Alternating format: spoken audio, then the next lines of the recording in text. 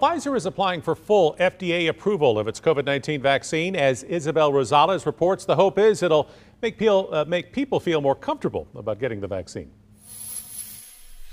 As the United States sees its lowest COVID-19 case numbers and deaths in months, there's more progress on the vaccine front. Pfizer and BioNTech seeking full FDA approval of its COVID vaccine for those 16 and older. Given the nature of the pandemic, FDA will move as expeditiously as possible without compromising its gold standard for safety.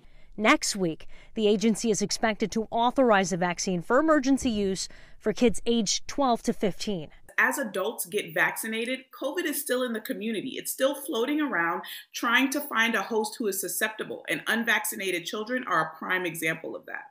But getting some parents to vaccinate their children could prove difficult.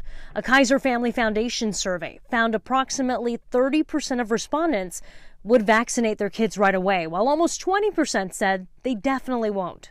Meanwhile, reopenings across the nation are ramping up and mask mandates easing. Some in the public and health community question whether the Centers for Disease Control and Prevention is moving too slow on relaxing their mask guidelines for vaccinated people. The only way to earn public credibility is to demonstrate that you're willing to relax these provisions when the situation improves. And travel is rebounding. 72% of Americans are planning a summer trip. Domestic flights, campgrounds, and rental cars already booking up. In Washington, Isabel Rosales reporting.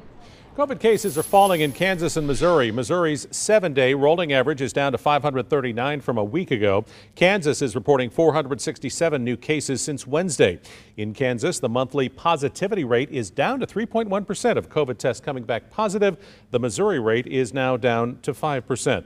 COVID cases, though, continue to skyrocket in India. In fact, in one part of the country, the positivity rate there is now over 50% of COVID tests coming back positive. The health minister there blames it on tourists and lax COVID restrictions.